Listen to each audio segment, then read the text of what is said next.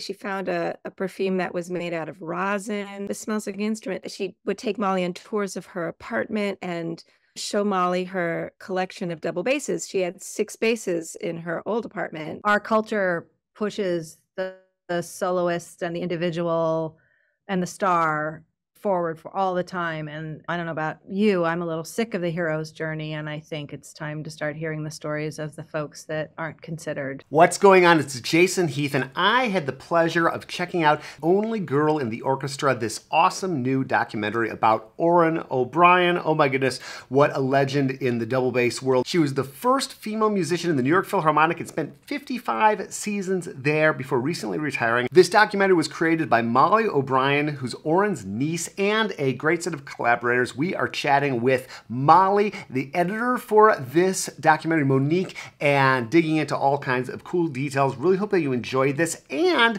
there is a live screening of this coming up real soon here. It's February 3rd, 7:30 p.m. in New York City at MoMA. We have a link for that. You can buy tickets now in the description below, and it will hopefully, as you'll find out in this conversation, be coming soon to a theater near you. I really appreciate both of you taking some time to chat about the film, and what a great testament to this amazing artist, and what a great portrayal of my instrument that you can see in the corner over there, the double bass, and just this artist who is notoriously reluctant to be in the spotlight. And we've known that in the bass community, but you just highlighted that for the broader public. So thank you to both of you for chatting. And why don't, because a lot of people will be listening to the audio of this, can you maybe just do a quick introduction and postage stamp bio if you want, anything you like? Sure. My name's Molly O'Brien. I'm the director and producer of The Only Girl in the Orchestra, a film about the double bassist Orin O'Brien. And I'm also have the great pleasure and honor of being her niece. And I'm Monique Zavistovski. I edited the film, The Only Girl in the Orchestra, and I come from a classical music background. My parents were musicians in the Met Opera Orchestra for 35 years, and you, Orin, serendipitously. So I was thrilled when Molly reached out to me to edit the project, and we had an amazing time working together. I love everything about this film. Everybody needs to see this film, and if you can get yourself to New York when this is coming out, check it out in person, and I'm sure there'll be opportunities to see it beyond that. But from the very beginning, Mahler 2, you start off at just the musical choices, and then you tie it up with that too, and just the musical choices throughout were just wonderful. Can you talk about, we have so many things to talk about, but can you just talk about that, like picking the music for this? If I remember right, I think I only heard double basses except for maybe a couple snippets of Prokofiev, Lieutenant Kiji. Just about everything else, I think I was hearing double basses. Am I right? Yeah, you are right. Monique, I think you can answer this question about the choosing the music, because you chose a lot of the music that's in the film and really were a partner in that. The only thing I would say is that it's important here to shout out our composer, Laura Cartman, who worked with Orin in the recording studio with a double bass quartet made up of Orin's students. I just want to apologize to any of the double bassists who are listening here that were on the recording. I wasn't in the recording studio. I remember Jackie Danilo was there, Don Palma, Sam Zagnit, and one other bassist. But because I wasn't there, I had COVID. So please, apologies. You're very much appreciated. I think Monique can really speak to the orchestral pieces that were chosen for the film, including the Mahler Second. This was all Molly's vision, really. I just chose certain pieces, but Molly's direction from the beginning was, I want the audience to be blasted out of their seats. And so the Mahler Second was really an extension of that vision. And I think it was also something that it was a piece of music that kept coming up repeatedly in the footage and seemed to exemplify what Molly was trying to do. When I first heard from Molly, she told me that what she wanted to do was make a film not about a virtuoso soloist. We've seen a million of these films, but it was a film about the unsung hero of the orchestra, the double bassists, the orchestra players, and Orin being iconic among them. And so in order to honor that unsung hero, really making the bass forward, using pieces like Mahler's Second, I think was the way to go. And so I took that direction and ran with it. And Molly just let me play and choose pieces that felt emotionally suitable to whatever scene we were using, but were also bass forward. It was always about being bass forward, which is something that was a direction that Laura Cartman took and ran with, and re-recorded a lot of the pieces that were temp music using only basses. Yeah, including Beethoven's Seventh, which ends up being really important in the. There's like this through line of Beethoven 7, then I believe Dvorak, Yes. New World, the second movement, and I just love the way the music just tied things together, and that great clip of Orin O'Brien playing the Hinastera Variaciones Concertantes, and it's like this clip, this publicity thing from the 60s that she obviously hated doing those kind of things as you get into the film, and then it cuts to like present day Orin playing it and sounding great. She sounds fantastic on the bass, and what a testament to so many things, genetics and playing an instrument like the double bass and staying in shape, and then just her spirit, which comes through so wonderfully. I did this interview with her back in 2017 or so, and my mother listened to this, and so it's audio only, and she has such a youthful vitality and just this zest for life, and then she started talking about all these things from the 50s, and my mom was so confused. She's, who is this lady you're talking to? And because she sounded like a 35-year-old person or something like that. So just capturing everything that is Orin, just bravo on such a wonderful job. And you've talked about this in some other interviews, but it was a 10-year project to get her to finally say yes to this, Molly? Yes, I have wanted to make a film about my aunt, Orin O'Brien, and her story of joining the New York Philharmonic as the first full-time female musician with the Philharmonic in 1966 when Leonard Bernstein broke the glass ceiling and hired her. I've wanted to tell that story for at least 10 years, and I asked every year and got a no, and then the 10th time I asked, I got a yes. And I think the reason I got a yes at that point was because Orin was thinking about retiring already, and having cameras invade her professional world didn't feel as daunting. Sure. And if I remember correctly, that you had the idea, I don't know if Orin signed off on it, of documenting her last year in the orchestra, and then COVID hit, which like derailed all of that. And so Orin never really had the knowledge that this was going to be her last concert when she played her last concert. It's true. Yeah. When Orin played her final concert with the New York Philharmonic, she was unaware of it because it was probably early March 2020, and then everyone was sent home, and then she didn't come back after that. Yeah. And also the hall was renovated in between that too, so there was a delay in the start of the Philharmonic starting back.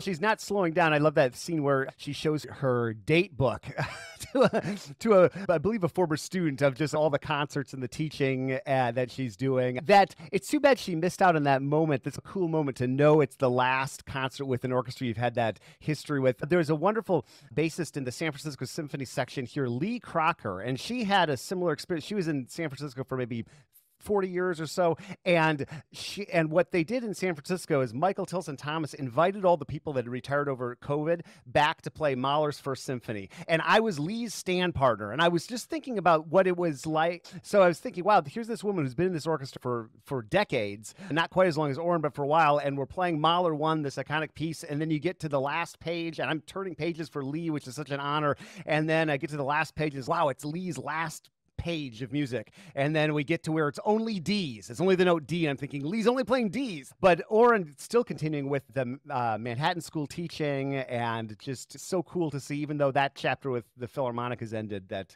she's just a vibrant professional career continuing to happen. Yeah, I think she would say, and Monique, please chime in, but I think she would say that she had more fun than anyone else playing with the New York Philharmonic and has zero regrets. And she was invited back to play as part of the team that was testing the sonic kind of excellence or not excellence. I think she was very impressed with it in the end. And then you see her going back for a concert to the new hall, and everyone flocking around her and reaching down in the film and just being so thrilled that she comes back. So I think it's a continuum. I don't feel like she feels she's missed anything. I really feel she feels very lucky. It was clear to me in watching the footage with the kind of community that Orin had built. And when Molly says that people want to celebrate you, Orin, it's absolutely true. She has constituents in a way. She has this posse of people who love her and have been influenced by her and want to celebrate her. And so I think that continues on. That's seems to me a big part of her legacy. Yeah, there's this obvious love and affection that you see in these people. It's so many of the people that singing the Orin O'Brien song outside, and then just the various encounters with David Grossman, his former student and then colleague in the New York Philharmonic. And bravo on this kind of a technical thing, but capturing the double bass in a widescreen format. I hired a company to redesign our website a little while ago, and they said, "Why'd you have to pick an instrument that's so awkward and covers up the human in a weird way? It's perfect for TikTok. A little bit more challenging for a traditional film." What were some of the choices that went in? Can you just talk about some of the choices that went into like how you brought the bass to life without either being way far back or way uptight? We had an incredible cinematographer, Martina Rodwin, who is just very instinctual and very immersed in her work. And we talked a lot about the verticality of the double bass and how that contradicts the horizontal aspect ratio of any screen that we're going to watch the movie on. Low angles, so staying low and shooting up is a great way to get the whole bass in. Wide shots are also really important, but also staying fluid and staying off tripod so that you're moving. When I first conceived of the film, I thought, oh, classical music's very formal. We should use tripods and be very steady and still. And that was just when I met Martina and Lisa Remington, our incredible producer, that was thrown out the window. And also another producer, Sue Kim, advised me the same. Really bringing in trusted collaborators to help figure out the visual language of the film was important. So we kept very fluid. And then, of course, having Monique choose what pieces of the footage to use is important. Yeah, Martina shot the double bass in a way that made it more human, more organic. And so there were a lot of details there that really brought the double bass to life, which is precisely how Orin talks about the double bass, the instrument being alive and temperamental and having emotions of its own. And so I was lucky in that way that I was handed this embarrassment of riches, this treasure trove of beautiful footage of the double bass that made it feel human and like it was moving all the time and breathing. And so I was very lucky. I didn't have to do much work in that regard on my end. But you take such a sophisticated and layered approach to just the title right out there, The Only Girl in the Orchestra, right? That's what, and something when I interviewed Orin several years ago, I put out on social media, I think my email newsletter, what do you want me to talk about with Orin? And guess what came back first by a large percentage is like, what was it like being the first woman in an orchestra? And it's a more complicated question than that it sounds, because it's not like a woman had never set foot on stage at the New York Philharmonic. And then also there's a very real reluctance for a section player, regardless of whether you're the first woman or not, to be in the spotlight at all. And the way that you capture that is just so beautiful, with those cringing stories from the 60s of as curvy as the double bass, and just and laughing at that hilariously, horrifically, however you want to frame it, dated journalism. So I just love the way that was approached. And I remember Orin saying to me, why don't people, she found it more notable that she was the first German player in the section of the New York Philharmonic, or that she was the first Fred Zimmerman student in the New York Philharmonic. Orin says over and over again, there was a harpist. She was there before me. I was only alone as the only woman in the orchestra for 1 year. She qualifies it a lot, I think rightly so, because she doesn't want to take credit where credit isn't due. But what she doesn't sometimes acknowledges how important it is to all of us as women out in the professional world to know the stories of the first woman who actually was hired full-time by the New York Philharmonic. That is true, and she did do that. It's also true that she did not enjoy the publicity that surrounded it, and is sticking with that story. She really she didn't like it. She chose the double bass for a reason. It's a background instrument. It's not. She didn't want to be a soloist. She says that very clearly in the film. She didn't want to be a soloist. Her parents were soloists, right? Oh, and the way that comes up is just so cool. And then where it's introduced in the documentary, and that her parents were, like movie stars being in the spotlight, and that whole story and how it unfolds. Yeah, it adds a lot of context to that reluctance. And then also this New York kind of only murders in the building kind of makes you just want to be there vibe. I mean, from her old apartment that she had to move out of because it started rotting away all the time, to moving around the city, Molly, you picking up her bass and her instructing you on how to do that. That's Monique. Monique, talk about. There's so much more that I wanted to show. And when you referenced the New York flavor, there are some really great scenes that ended up on the cutting room floor that were shot on Molly's iPhone, actually, that just added so much of that New York flavor and texture. That I'm thinking about Orin's cologne that she would wear, that she would show you how she would go to work wearing this.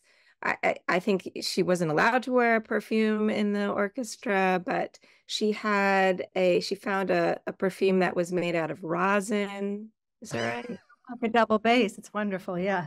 Yeah, it smells like it smells like an instrument. And so she would sneak that in, and she would take Molly on tours of her apartment and show Molly her collection of double basses. She had 6 basses in her old apartment, and I think maybe 5 migrated to the new apartment. And these are instruments that were circa 1700s. And she took us on wonderful tours of the paintings and the art in her apartment and showed us drawings that Fred Zimmerman had gifted to her. And so there's so much of that New York flavor that just didn't make it into the final edit. But yeah, I feel like Orin's life is synonymous with New York, and her career is synonymous with New York. And I remember that from my upbringing, with my mom being she was the 4th female musician hired by the Met Opera Orchestra, and what that world is like for women who, like you, going back to your earlier question, you had talked about Orin resisting that narrative of being the first woman musician in the New York Philharmonic. And I think as an orchestra player, you do resist that narrative as a woman. You're a member of the orchestra. That's the more important thing. And my mom talked about that a lot. She had doors slammed in her face all the time. But being part of that world in New York, a member of the orchestra, it was the height for her, and I suspect for Orin as well. It doesn't get better than that. This documentary is a great introduction to the double bass as well. I am so delighted that something like this about that instrument in the corner there is making its way out into the broader public. It's just enough information. It's not a documentary about the double bass, but I just love the way Orin covers it and the way that you portray it and show it. And talking about the cutting room floor, I know that when I interviewed Orin, I came away with 2.5 hours of conversations from that one conversation. And I've talked to several former students with these awesome 3-hour dinners that she would have with all kinds of people. So I'm sure you walked away with a lot of footage. Like, how do you make the decision to make something X length? Like this, I am sure this could have been 4 times as long. I think it is the perfect length. It is just such a beautiful, the way that the story tells, it feels like it's like exactly as long as it should be. But like, how do you make those decisions? We spent a lot of time talking about, well, what theme do we want to choose that will be the framework, provide the framework for this story? And at the end of the day, the one that really stood out to us and seemed to honor Orin and Orin's life lesson the most was the story of the unsung hero. And any footage that didn't fit within that theme, unfortunately, seemed to meander and seemed to be about something else. And so that ended up being our guiding light for how to tell the story, how to keep it to a length that we felt made a lot of sense. Otherwise, it could have been a series, really. Yeah, so it was the theme of the unsung hero, and Orin's final lesson about not being afraid to play second fiddle was really what we stuck to. Yeah, filmmaking is a collaborative art form, and so is orchestral music making. And that idea of honoring the collective by uplifting the unsung heroes, by uplifting the background players, because without them, as she says in the film, the floor falls apart. We need our double bass players. We need our background players. We need the producers behind the directors in films. Our culture pushes the soloist and the individual and the star forward for all the time. And I don't know about you, I'm a little sick of the hero's journey, and I think it's time to start hearing the stories of the folks that aren't considered the star of the show every time. I'm more interested in those people. And that's what such a cool thing about the documentary art form, how it lends itself to that. I'm a big documentary nerd, so I'm just curious how something like this, did that theme, did you just start, because I have no idea how they're made really, did you just start following Orin around with a camera and then the theme came about as a result? Like how at what point in the process did the unsung hero theme kind of become the direction you wanted to go? That's a really good question. It emerged in the editing room. Okay. And we shot a little and then we edited a little, and then we shot a little and we edited a little. And the most cost effective and most sort of television production way of doing things is you shoot everything and then you edit it, or you even start editing before you're done shooting, but you do not stop and start. And we approached the film, Lisa Remington, Monique, Martina, myself, we all have other jobs, and we really wanted to take the time that this film needed. So it was 2 years in the making once I got the funding for the film. And there was a real flow back and forth between the edit and Monique would edit something and then we would talk about it. Oh, let's go shoot this. We need a kitchen table conversation. That whole kitchen table conversation between Orin and I was born out of conversations in the edit room. So it was a real kind of checkerboard back and forth. And not necessarily a traditional way to make anything, but I think a very productive way to make something.